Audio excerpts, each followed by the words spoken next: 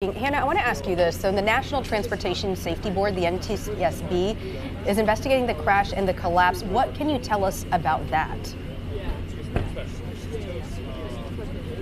That's right. They say they've had a team here since 6 a.m. this morning starting this investigation alongside the Coast Guard. What they did tell us is that the ship that ran into the bridge is owned by a company out of Singapore, and they are coordinating with officials in Singapore to figure out exactly how this happened. Other than that, though, the information about this investigation very limited at this point, and they noted that investigations like this often do take some time. Okay, Hannah, on the scene of that bridge collapse in Baltimore. Thank you for that update. And that bridge collapse worries many who drive across our bridges here in town, often daily, to get to work or transport goods. And our Lisa Balick is looking into the concerns right here in our area. Lisa? Yeah, in Bridge City, there are hundreds of thousands of drivers who cross the 12 bridges every single day. Now, again, these bridges crossing the Willamette and the Columbia here, like the bridge here that's going to be replaced. Earthquakes like this one here are more what we're worried about, but ship crashes can happen. First, the good news. Ships the size of the one that crashed into a support beam in Baltimore do not travel through the Willamette or the Columbia near the interstate bridge.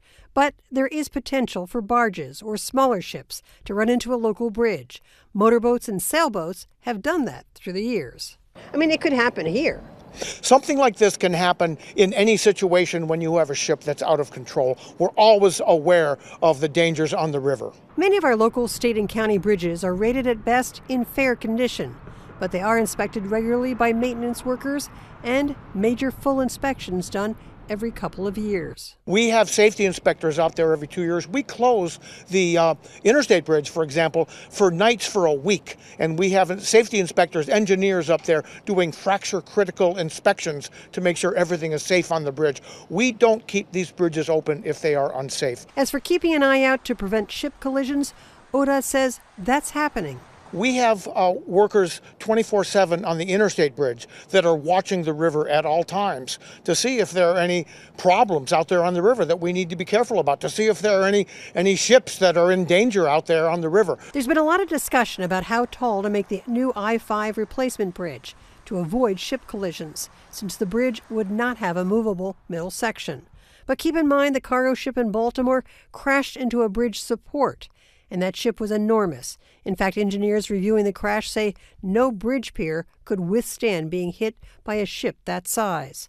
I'm told about the only place you'd see a ship that size here would be near the Astoria-Megler Bridge near the Port of Astoria. That bridge does have concrete bumpers near its supports. Now, keep in mind, too, that anybody connected with the bridges in our area is keeping a close eye on the investigation as to what happened in Baltimore and plans to make any changes depending on what's found out. Live on Hayden Island, Lisa Balick, KOIN 6 News.